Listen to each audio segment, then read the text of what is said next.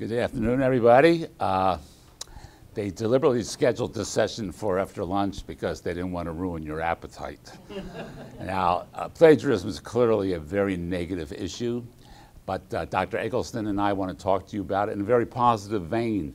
We want to prevent you from perhaps totally innocently making a major mistake with serious consequences. You don't want that to happen to you. I think you got a little handout here. You should have this that we handed out to you. Before I even discuss, you probably all have a general idea of what plagiarism is, but before we discuss it specifically, we have to make one thing perfectly clear. There can be no doubt about this. Plagiarism is cheating. It is cheating. It's a violation of the academic honor code, and it carries serious consequences. So this is a big issue. You really need to pay attention to it. And I think all of you signed the pledge, did you not? You signed the College Management Pledge.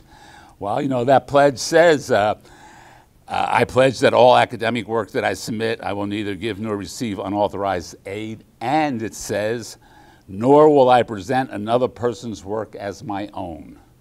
That is what plagiarism is. It's presenting someone else's work as your work. And that is a violation of the academic code. It's cheating. It has serious consequences. And in your academic code, they talk about various types of cheating. The first one that they list is plagiarism, right out of the code in the handbook that you have. And they define plagiarism as the use by paraphrase or direct quotation. We want to spend some time on that because most of the problems occur with paraphrasing rather than direct quotation. But if you directly quote from another source, you take it word for word, and you don't cite it, that's plagiarism, that's cheating. But if you take an idea or a concept or data from another source and you rearrange it a little bit, restate it a little bit differently, but the concept came from this source, it's not yours, you know what? If you don't cite that, that's plagiarism. And mostly, we encounter plagiarism because it's so tempting to cut and paste. Let's face it, in plain English, that's what it is. It's cutting and pasting. You just go to the internet, find some good material on the subject, you cut it and paste it into your document, pass it off as your own, either deliberately or unintentionally. It's plagiarism, and you're going to be in a lot of difficulty for that. So whether it's a direct quote, or something that an idea, a concept, a principle, a thought, an argument that you've taken from someone else, maybe just summarized it from some other source, and then placed it into your document, that has to be cited. And so let me talk a little bit about paraphrasing, which is a little bit more complicated. Paraphrasing means you took an idea, a concept, a statement, an argument, a theory from some other source. Maybe you restated it a bit, maybe you summarized it. You didn't copy the whole thing word for word, but it's basically someone else's idea, and you use it in your paper. That's fine, but you have to cite it. And actually, you probably will want to get a copy of this, the APA style manual. How many of you have this? How many of you heard of it? Right? Well, this is good to have because all of the papers that you write in college and management have to follow APA style. And in terms of references, citations, headings, tables, graphs, covers all aspects of preparing a paper. So you'll want to have this because it will help you throughout your tenure here at Lawrence Tech and all the papers that you do. And in Section 1 and Section 6, they also talk about plagiarism and paraphrasing. And for instance, here's what they say about plagiarism: copying the work of others, their ideas, their theories, their research, background information, their definitions, and data. And when it comes to data, in addition to crediting ideas of others, you must provide documentation. That means you must provide a citation for all facts and figures that are not common knowledge. So if you said, hey, the capital of Michigan is Lansing, that's common knowledge. You don't have to cite that. But if you said the average income per capita in the state of Michigan is $26,748, you're going to have to cite that. Where did that information come from? So it's not just ideas and thoughts, but it's also data and information that is not common knowledge. And in terms of paraphrasing, what I did here is, conveniently, I had an article that I'm writing, and I just picked this one page to give you some ideas of paraphrasing. And what you should be doing is you're going to have professional articles assigned to you, readings for the class, right? Or when you read it, don't just read it for context, but see how they use citations and quotations. See the style that these authors use, because I'm sure they're going to be consistent with APA style. But on this one page, there's only one quotation, which is cited, but there's 8 citations where I've taken thoughts or ideas from other people. And in this 25-page paper, there are 26 citations. So whenever in doubt, cite. No one ever criticized you for too many citations. But when you don't get the citation, whether deliberately or innocently, it gives the impression that you're passing someone else's work off as your own, and that is cheating. But let me give you an example here. I won't drag this out. Here's one statement in this paper. It says, the result is most studies of leadership's impacts on performance ignore strategy, and most studies of strategy's impacts on performance ignore leadership. Well, that's a statement. How do I know that? What's the verification of that? How do I support that? Well, I've got 2 references. It's not a direct quotation, but it tells you that if you go to these references, you'll find support for that statement. And I think you mentioned self-plagiarism. Well, one of the references is to myself in a prior article. Instead of presenting what I did in a prior article as new information, which would be self-plagiarism, I simply cited myself in my prior article. Plus, citing yourself is very flattering. You'll want to do that any opportunity you get, right? Just keep citing yourself. It makes it sound very distinguished. You do want to use a lot of citations. You err on the side of too many citations. Say when in doubt, if there's any doubt in your mind about whether I should cite this, cite it. You're not going to get in trouble for too many cites, but you are going to get into serious trouble if you don't cite. Yes, sir? Are we allowed to check out plagiarism? How far is the plagiarism? Are you able to check it? Check it. Are we allowed to check it? Yes, and as soon as I get done here, Professor Egleston is going to talk to you about something called safe assignment, and how to effectively use quotations and citations a little bit better. But safe assignment is a good way. Before we submit it. Yes, absolutely. Yes, sir. Could one, how is this? Could one actually plagiarize himself? Yes. And that's what I was just talking about before. In this article here, I do cite myself. I do cite a study that I wrote 6 months ago. I could have repeated the results from that study that I did 6 months ago, but then I would be presenting that as something that I just developed for this paper. I would be plagiarizing myself. So instead of doing that, I cite my earlier paper. But I don't think that's going to be a major issue for most of you unless you've got a number of prior publications in professional journals. That's not really going to be the problems you're going to have. The problems that I see in the classrooms is strictly a cut and paste. You got a paper that's due or a take-home exam or something, and it's very tempting. It's very easy just to go on the internet, find a good discussion of the topic, cut it and paste it, and put it in your paper. Real easy to do, real tempting. Don't do it, because if you do it, you're going to get caught. It's very easy to detect, as Dr. Egleston will show you, and the consequences are severe. So, do we know what plagiarism is? And plagiarism is what? It's cheating. There's no ands, ifs, or buts about it. There'll be no excuses with your faculty. I didn't know, I didn't think, blah, blah, blah. You're going to be in big trouble if you're charged with plagiarizing. And the consequences are severe.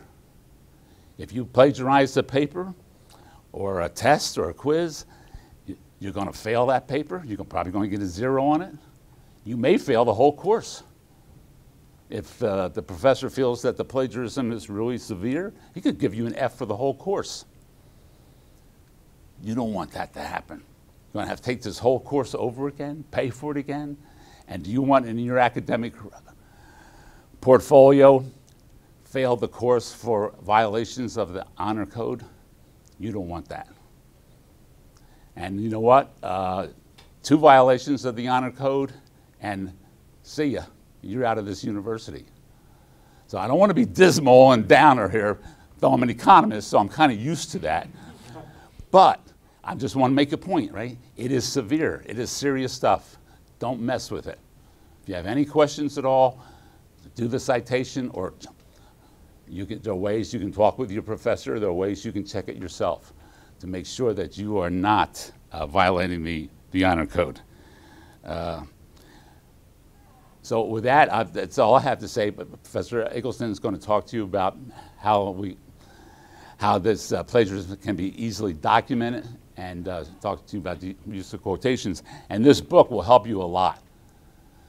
It discusses plagiarism, citations, references, formatting your paper, so you will want to get a copy of this. Yeah? Any percentage elements of the plagiarism, is there any elements? We checked in all my blackboard. There is a way for you to check for the potential for plagiarism in your paper before, while it's still in draft form. We can't get to like a 0% plagiarism. You can't get a 0? No, you know, the safe assignment, sometimes your safe assignment score will show 25%. Yeah, oh yeah. And you really cite references, and Yeah. we know how to use safe assignment. We know when to call you on it versus what safe assignment is. Yeah, you will get some percentage of your papers will say it. It doesn't really say it's plagiarized. It says that the material is available elsewhere. You'll never get, I've You never know, seen a so- student get 0. No, not likely. I mean, you know, if you said, you know, Lansing's the capital of Michigan, there's 50 states in the United States, you know, all that's going to come up. That's been cited elsewhere, right? That's not something you just came up with. And that might be caught on safe assignment, but that's not what's counted. The plagiarism is obvious. It's obvious. And I think that'll be a good segue into Dr. Egleston. It is so obvious, you're going to get nailed.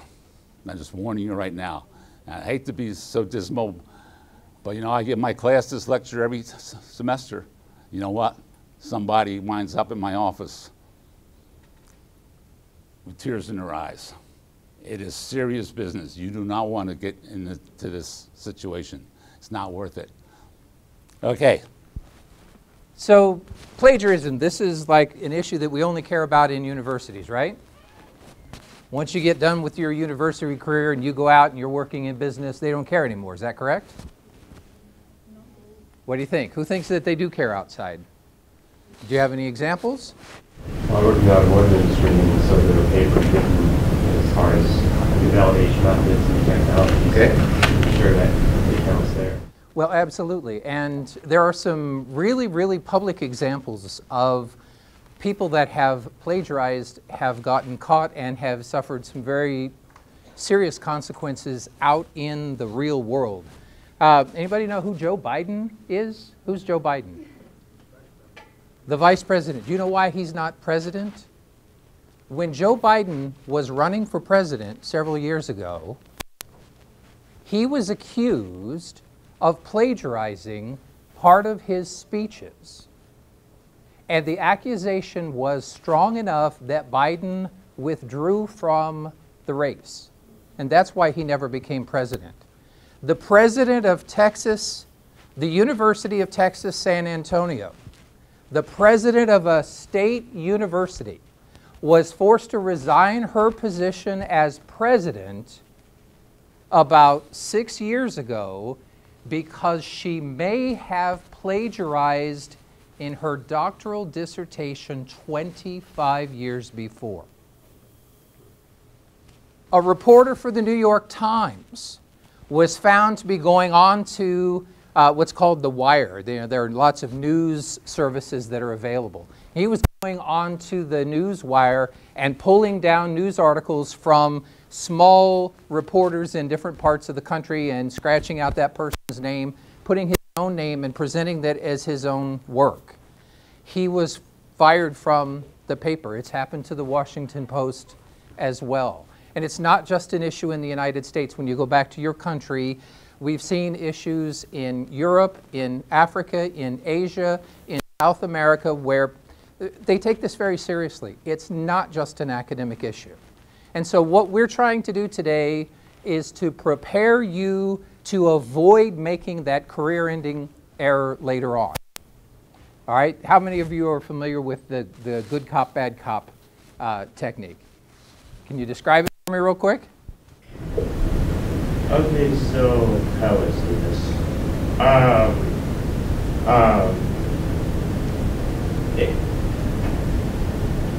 If somebody plays good cop, then that means he can find a fastball out of the out of a certain situation, right? Okay. It's good cop, bad cop is a technique that the police use to interrogate people.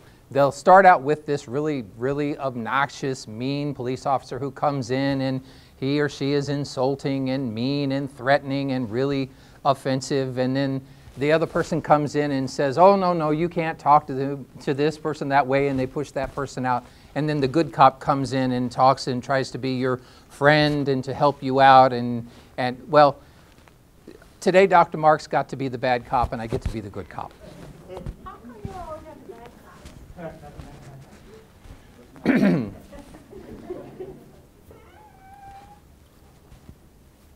We want to give you tools.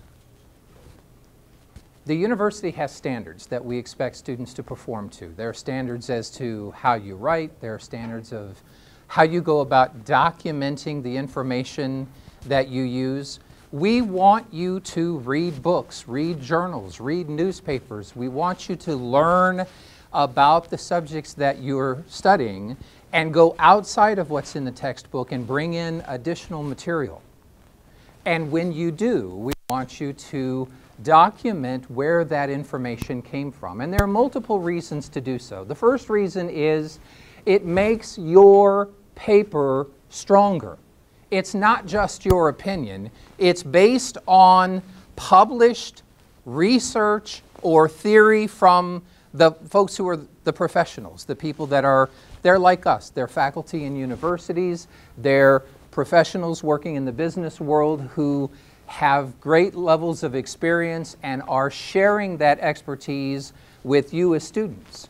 It makes your paper stronger because it shows that you're not just making it up, that you are taking ideas that you learn from other sources and you're putting those ideas together and developing your own opinion, your own theories, your own ideas.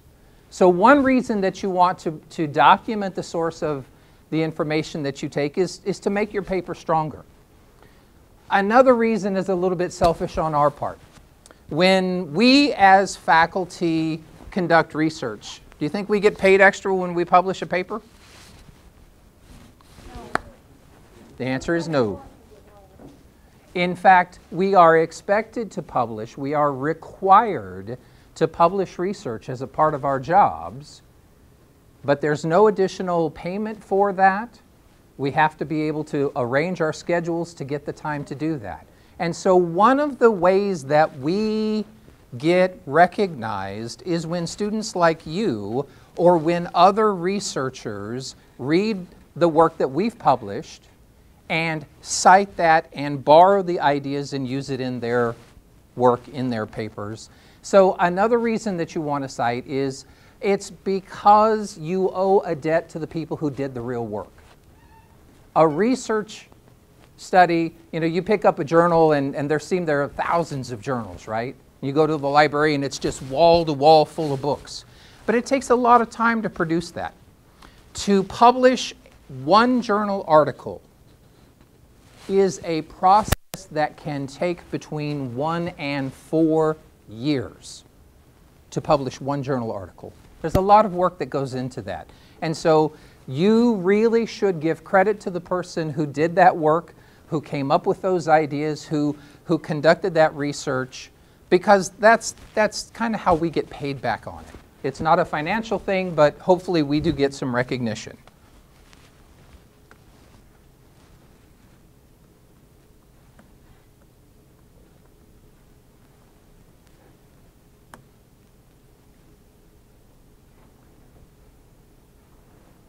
I'm hoping Safe Assign is going to do its thing today.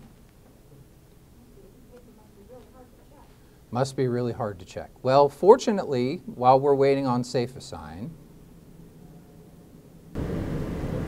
you created a safe assignment. The students have turned in their papers.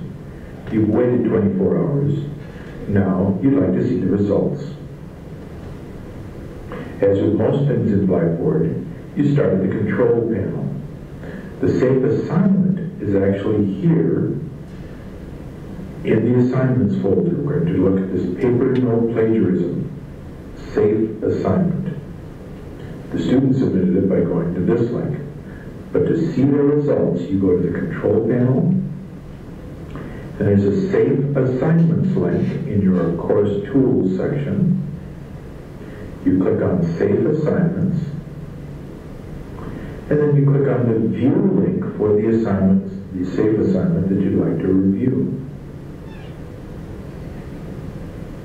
There is a download button here that lets you download all of the original papers, or you can click here to view any one of the papers in their raw Word document forms. But what we're looking for is the checking that Safe Assignment has done. Without even looking at the results, I can hop over to this column and see this paper had 0% matching, this paper had 4%, and this one 8%. Let's take a look at the 4% paper. I click on View. I wait a second. And up comes the Safe Assignment Report. 4%, I can see who submitted it, the author of the paper, see the name of the file, the actual .doc file that was submitted.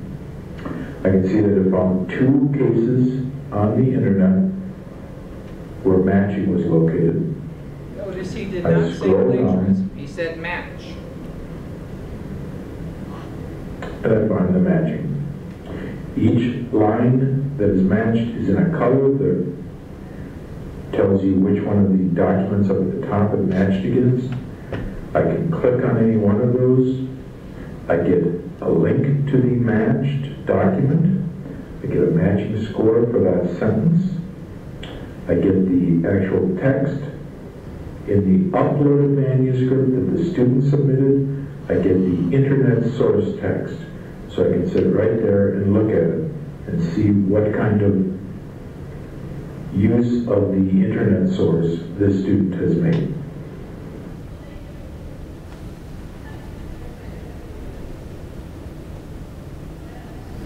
That was from a teacher's perspective. That's how the professor would see the work checked. Is that correct? That is correct. And this is still doing its thing. So notice he said there were 2 areas that were matching. He didn't say there were 2 instances of plagiarism. Let me tell you how Safe Assign works. The company has a huge database. They actually have multiple databases. There is the large database, and then there is a second database that is unique to Lawrence Technological University.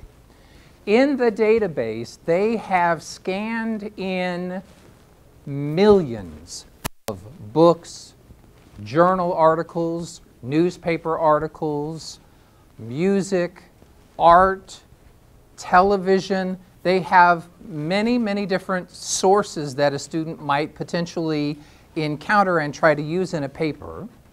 And they have digitized all that so that when you submit your paper as a Word document or as a PDF file, their software reads down through your paper and looks for matching patterns of groups of words in your paper and compares it against those two databases. And when it finds a match, notice I'm not saying plagiarism, when it finds a match, it highlights that section and gives a report saying, this information appears that it may have come from this source. Now notice he had 3 papers. One had 0% matching, 4% matching, 8% matching. A moment ago, Dr. Stavros said you'll probably never have 0. If you do your research correctly, you won't have 0, because SafeAssign will identify the sources that you used, and when you get your report, it won't be 0, because it will say, this information appears to have come from this source, this information appears to have come from this source, and it will give you a report, and that report is the percentage of the lines in your paper that appear to come from another source. So if you're out writing a research paper, you're going to read books, right? You're going to read journals. And you will provide a citation for those within the paper that you write. SafeAssign doesn't care if you cite or not. It doesn't check. SafeAssign simply asks, is there information in this paper that appears to have come from another identifiable source? And if it says that there is, then you'll get a report, and you as a student can see that report, and your job is to determine whether you have given credit to the original source.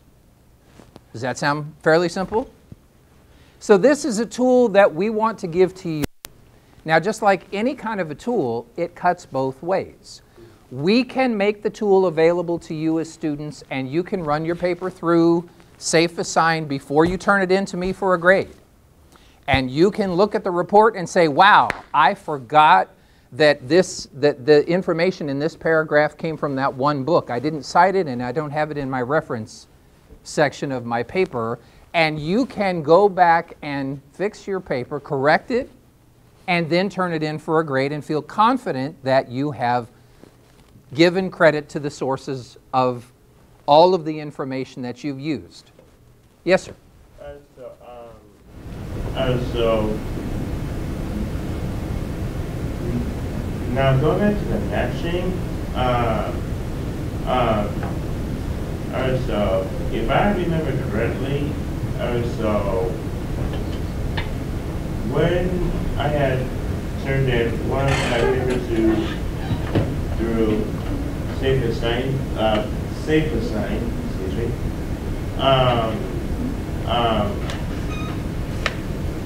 I noticed that in some particular reason, it highlighted the sources as well. Well, of course, because those references, you're talking about the end of the paper, the reference section? Yes. Other people will have cited those same sources, and it will be a part of a paper that they submitted, and it's a part of the database. And so that's another reason why you aren't going to have 0% in a research paper. If your research paper comes back 0% match, you haven't done your job. If your research paper comes back 76% match, you haven't done your job. You still have some work to do.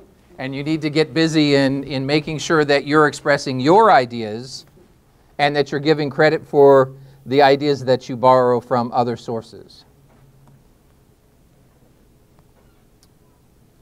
Maybe Safe Assign is running slowly today, or maybe it's not even running. I submitted a paper yesterday and it didn't read it. Yes? So the question is, I have a question. So you said if it's 76%, you haven't done your job. What's the percentage when you've done your job? That is a great question, and there is no answer. Because the reason why I ask that because we had one teacher. He said you got to do some firewall management, and he said just do what you like. So we put together something, and then I did it, and then he said if it's more than 50%, I'm going to use. Just turn it in. We're going to get you guys for plagiarism. But then when I submitted it, he said, "Oh, you took my guy's stuff without citing." I did cite it, so I was saying. He said, "I might submit you to the dean." I'm like, "Okay, wait a minute. You didn't give us a percentage. You didn't tell us what to use or not to use. So if he's going to come at me, I'm going to come back at him. So I just want to know what's the percentage so I ready to get it." There isn't an easy answer to that. Yeah. If you're writing a research paper, what do we expect you to do? Go out and read and learn and tell us what you learned. So that means that when you're writing a research paper, many of the ideas in that paper are going to come from other sources. Is that fair?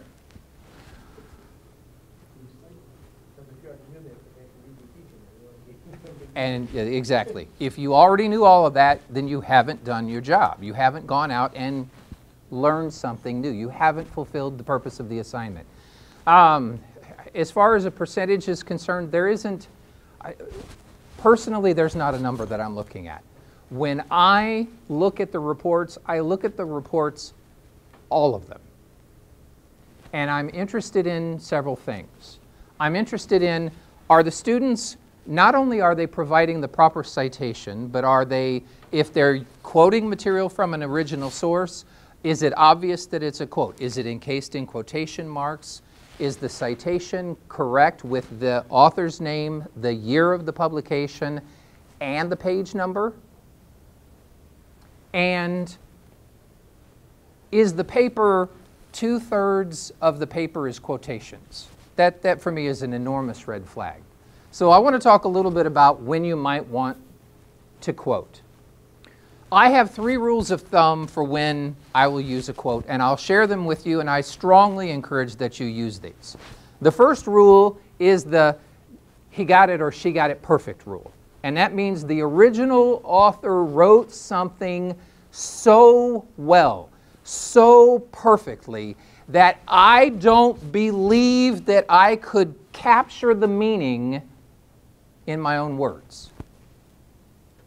And when I come across something that is so beautifully written that I don't think I can explain it in my own words, then I will take that quote from the original and put it into my paper, put it in quotation marks with the proper citation, the author's names, the year of the publication, and the page number to show that it's a quote.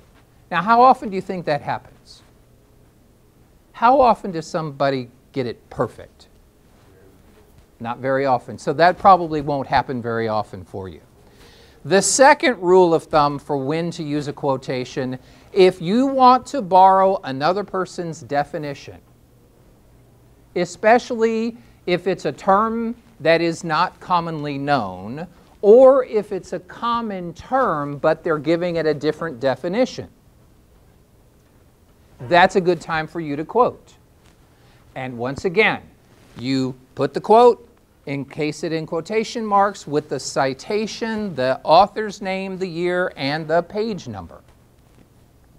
The third time that I would quote, I call it blame it on the other guy. Once in a while, you will read something and it just doesn't seem right. It seems counterintuitive. That's the opposite of what I would think. What do you mean that women in Ghana are on average 2 inches taller than men in Ghana? That seems very unlikely to me. So if I read a paper and it gave that statistic, I'm blaming it on the other guy. I'm going to put the statistic in quotation marks, and put the full citation with the name of the author, the publication year, and the date. And if the person reading my paper has a question about that, they know where they can go to find out whether or not I got it right. So those are my 3 rules of thumb. It's perfect, borrowing a definition, or blame the other guy. Outside of that, you won't see me use quotes. If you turn in a paper and your paper is half quotations, you haven't done your job. One of the reasons that you're here in graduate school, one of the objectives of all of our programs in the College of Management is that we will help you to become effective communicators, both oral communicators and written communicators. Anybody here play golf? How'd you learn how to play golf? What do you have to do if you want to get better at playing golf? You have to practice. Do you practice tennis to get better at golf? Oh, okay. Anybody here, any sports? Basketball. If you want to get better at basketball, what do you have to do? Play basketball. We're asking you to become good writers. What do you have to do? Write and write and write some more. You're going to write in every class that you're in while you're here. You'll write term papers. You'll write exams. You'll write case studies. You'll write in a lot of different contexts. The way to become an effective writer is to write. And if half of your paper is quotations from other people, what did you learn about writing as a result of that? About half of what you should have. And so we will expect that when you turn in a paper, that it's your ideas, it's your writing, and in those instances where you're borrowing someone else's ideas, you give them credit for doing so. When it's necessary to quote, quote. But you don't want a paper that's all quotations put together like a patchwork quilt. Yes? Question. See, sometimes you said the quotes get, when do you, if you don't put the quotes, then you put a footnote at the end of it, because that's what I always try to keep track of. So you said good to have, when you cite it, but sometimes I used to put a footnote so that at the bottom of that part that I took is at the end, so you know where it's coming from. Okay, you're actually jumping ahead of us a little bit. What you're talking about refers to the proper way of citing information in APA style. APA style doesn't use footnotes. It uses internal citation, and we'll talk about that in the next section when we switch over. Yes? So we talked a lot about citations, and I know we're going to talk about it more. Yes. When we cite things, is it true, or you could have more in your bibliography than you cite? No.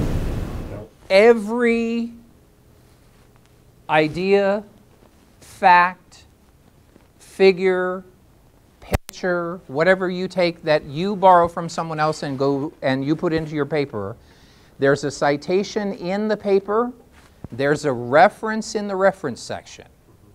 So every citation is in your reference section, and every single reference is something that's included in your paper.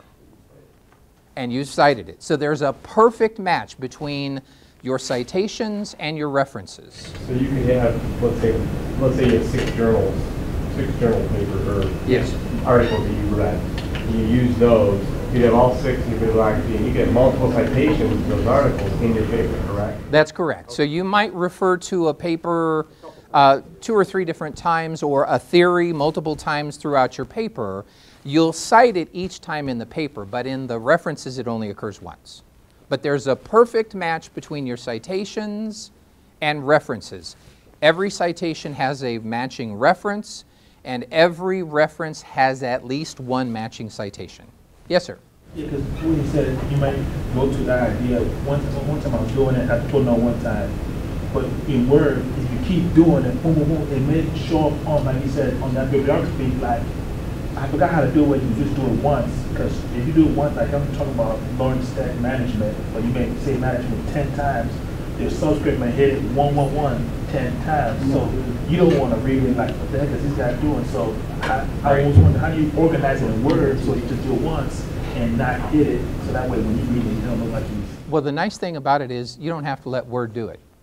And we'll talk about how to do the internal citing in just a bit. Did you have a question also? Oh, okay. Before we move on to talk about APA, are there any questions about what constitutes plagiarism? Yes. So that I understand plagiarism. It's been a long time since I've been in that academic environment. Okay. And got used to these tools and stuff. And when I wrote papers, it was more manual. But the way I learned is, and I just want clarification. So we're using these articles, books, things like that, to really bolster and put together and reinforce what we're trying to share. So if we have an idea and opinion, hey, I saw this over here, and I added it to this, and here's my idea. So we're reinforcing. That's why we're citing, and we're checking, and we're making sure that we give credit to those authors, correct? Yes. But it's still just using that as a tool to reinforce Right. what we're trying to say. This is my philosophy about the 3 levels of education. Undergraduate students learn theories. Master's level students critique and contrast and compare theories, and doctoral students create their own theories. So if you're here as an MBA student, we're interested in how you feel about a particular theory. If you disagree with the theory, that's perfectly acceptable. There's nothing that says that this theory is correct just because it's been published in a book or in a journal.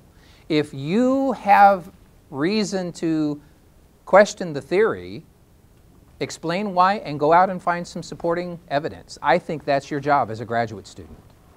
Undergraduate students learn theories. Master's level students critique, compare and contrast theories, and doctoral students create new theories. That's my take on education, very, very briefly done. Before we move on, are there any other questions? Yes, sir. Do we want, or do you have a policy in your classes where you ask students to put like a disclaimer on the end of their paper that says that they have not plagiarized? I don't ask students to do that because it is an assumption of all of our students. We've asked all of you to sign the academic honor code, and you are held to the academic honor code regardless of whether you put that disclaimer on your paper. What I personally don't want to see on your paper, I don't want to see the disclaimer, I don't want to see the Lawrence Tech logo, I don't want to see a lot of extraneous information. I want to see you write effectively and share with me what you've learned as a result of that assignment. Is that fair? Any other questions before we move on? Yes, sir. Yeah, you showed us how you showed us the submitted assignment. The one that you just showed us. Yes, I'm hoping that it will come up here and we can take a look at it, but How to check our assignment? well, it's not letting me do that.